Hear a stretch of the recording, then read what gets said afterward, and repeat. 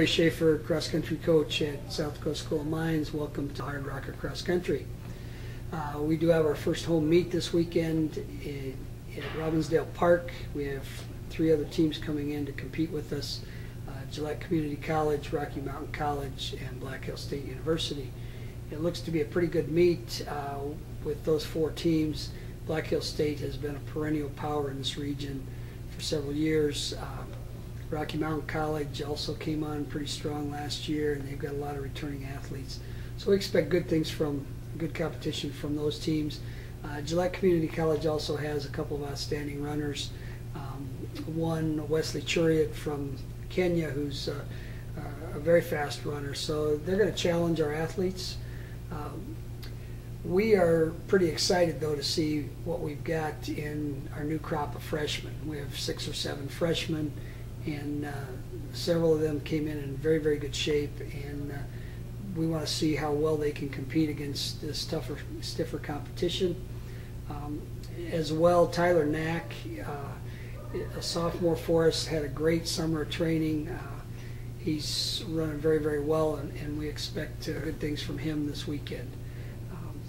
As far as people we lost Luke Freed, our number 1, number 2 runner from last year, to graduation. Luke is still on campus. He'll run on Saturday unattached.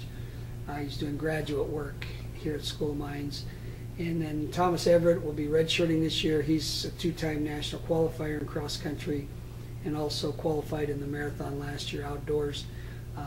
Thomas has got a big year this year with the ROTC department, so we're redshirting him and get 1 more year out of him next year.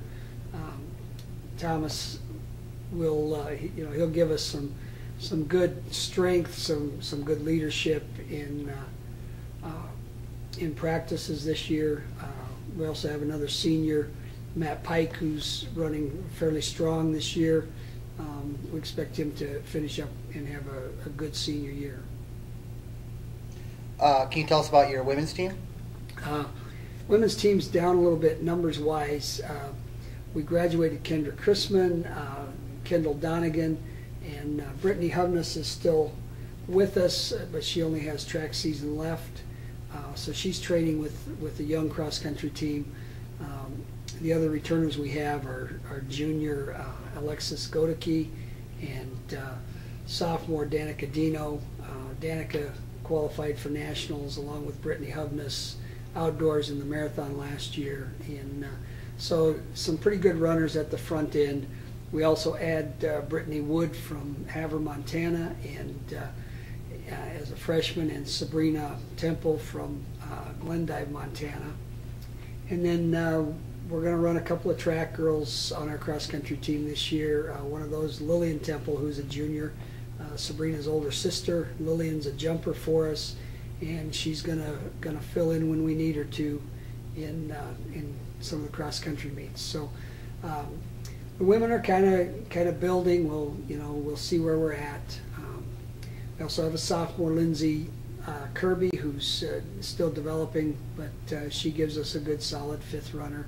And so we'll see where the women, how far we can bring them along.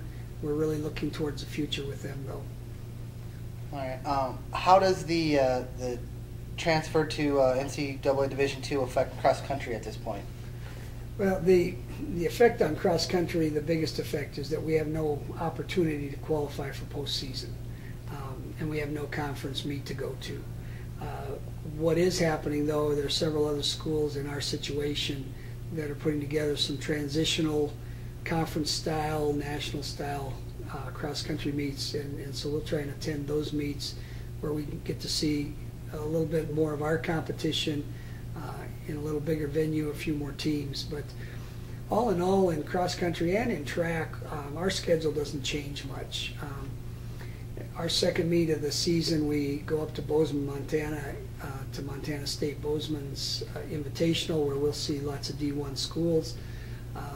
Then 2 weeks later, we'll go down to University of Colorado, where we see a lot of D1 and some of the top D2 schools. And then later in the season, we'll go over to Vermillion, where we'll see University of South Dakota and some other top D1 and D2 schools. So really our competition isn't going to change. Our schedule doesn't change much with the transition to NC2A. It's just that now we'll be considered an NC2A school rather than an NAIA school.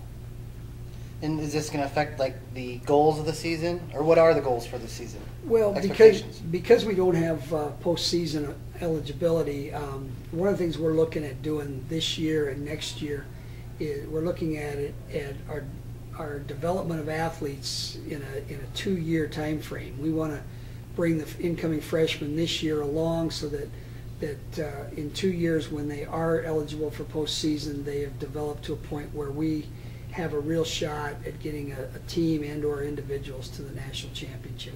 So we're looking at it as an opportunity to develop our athletes to a greater level than maybe we've been able to do in the past. This transition period gives us a no-pressure opportunity to put some miles on the athletes and really develop